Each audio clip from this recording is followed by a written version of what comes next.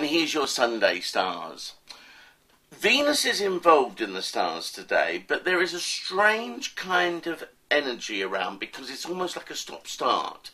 It's almost as though you get the green light to do something and then suddenly everything's on hold.